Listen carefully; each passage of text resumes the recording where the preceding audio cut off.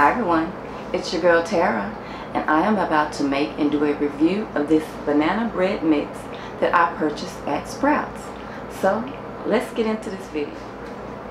I've already preheated my oven to 350 degrees, so let me get started mixing up the ingredients.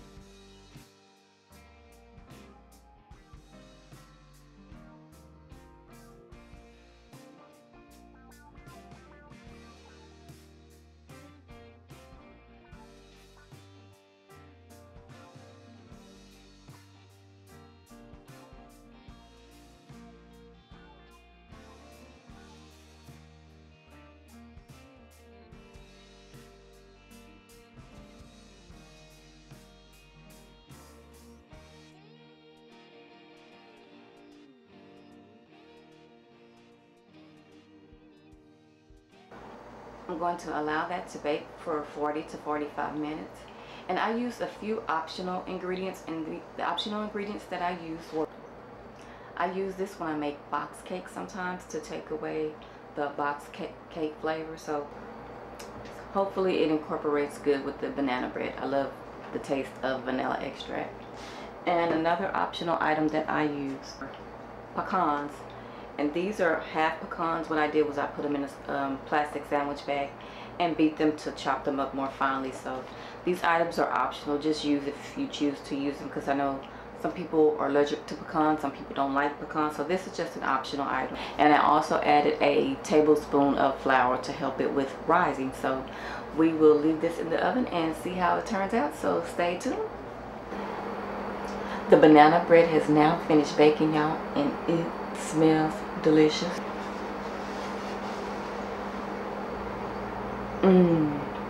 Oh, I wish y'all could smell it. It smells so good. It is fresh, or as my mama say, fresh. She's from Louisiana. But yes, it is fresh out of the oven. It has finished baking, and I'm gonna do the toothpick test. This is where you put a toothpick in it. Make sure it comes out clean.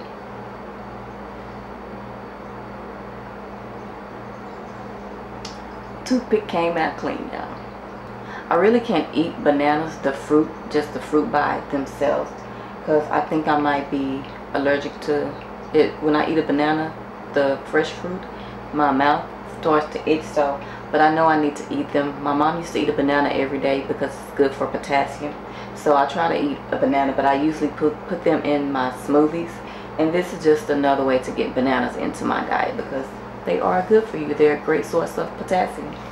So I will cut a piece once this cools off and let y'all see what it looks like cut up. So just stay tuned just a little bit longer.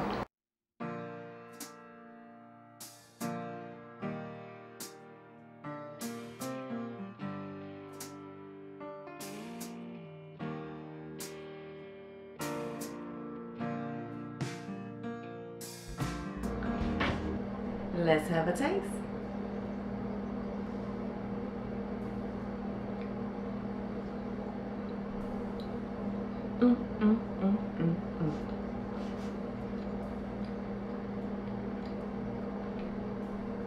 It's very moist.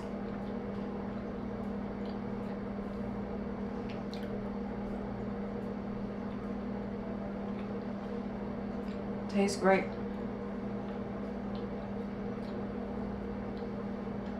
for the sprouts. Easy to make bread mix.